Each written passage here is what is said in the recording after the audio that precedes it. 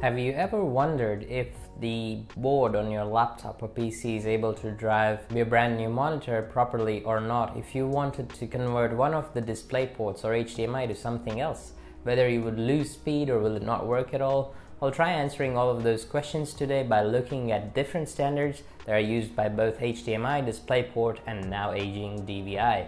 Let's get VGA out of the way first. It can do 1080p 60Hz on monitors that have analog port, that is the blue one you see if you have ever used an old CRT.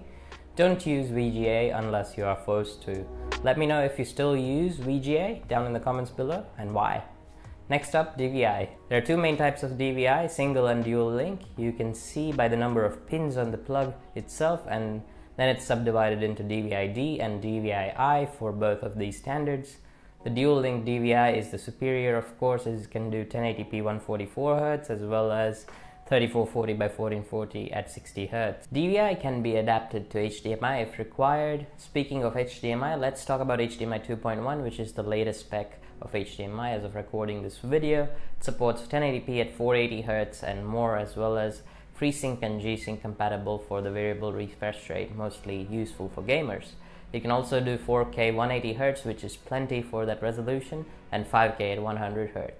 HDMI cannot be adapted to DisplayPort without using an active adapter, which is also a pain to use, and they're expensive. There are older HDMI versions shown on the screen for your reference, but generally speaking, if you have a DisplayPort option, use that instead of HDMI unless you have HDMI 2.1, and then it's superior. Let's talk DisplayPort, shall we? DisplayPort is my favorite DisplayPort because genius naming scheme, by the way. I wish USB could learn from them. Seriously, USB 3 Gen 2 by 2. DisplayPort 1.3 and 1.4 are the latest available as of recording this video, but DisplayPort 2.0 is very close to final release.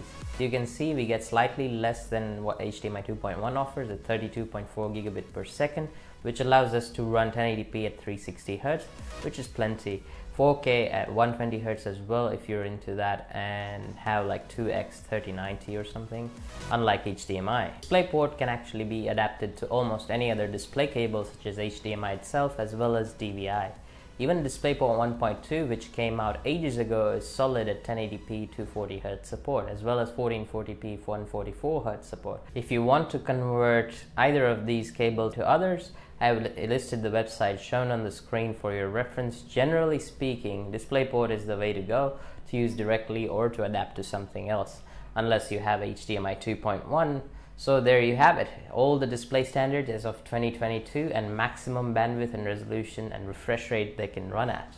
I hope it helps you to choose your monitor as well as your GPU to go along with it. Anyway guys, smash that like button if this video was helpful. Consider subscribing, dinging that notification bell if you want to watch more content like this.